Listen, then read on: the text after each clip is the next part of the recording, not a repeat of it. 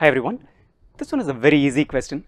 This question is a GRE quantitative reasoning practice question, numeric entry type of question from the chapter coordinate geometry, right? These are the instructions to solve any numeric entry question.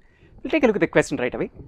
What is the slope of a line segment that makes an intercept of 5 in the positive direction of y-axis and 1 in the negative direction of x-axis? So, the y-intercept is plus 5 and the x-intercept is equal to minus 1. So, what information do we have about this line? This is the origin, y-axis, x-axis, positive direction, negative direction, negative direction. It makes an intercept of 5 in the positive direction of y-axis and an intercept of 1 in the negative direction of x-axis. So, x-intercept is minus 1, y-intercept is plus 1. This is the line that we are talking about. We need to compute the slope of this line.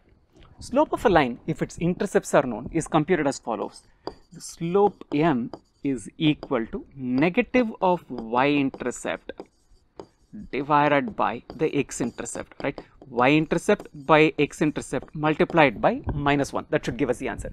So, slope is equal to minus of the y-intercept is a 5 divided by the x-intercept is a minus 1. Minus 5 upon minus 1 is equal to 5. 5 is the slope of this line segment. Very, very simple, straightforward question.